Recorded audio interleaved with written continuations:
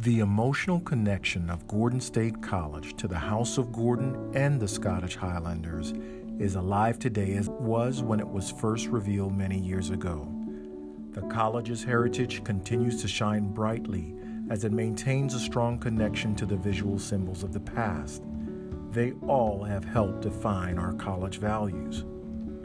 These symbolic images will soon be incorporated into a new visual identity to be revealed as the college's new spirit mark and mascot.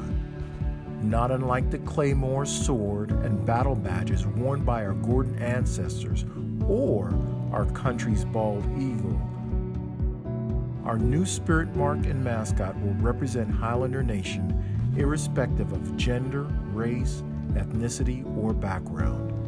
It will serve as a visual symbol of strength and pride for our college for many years to come.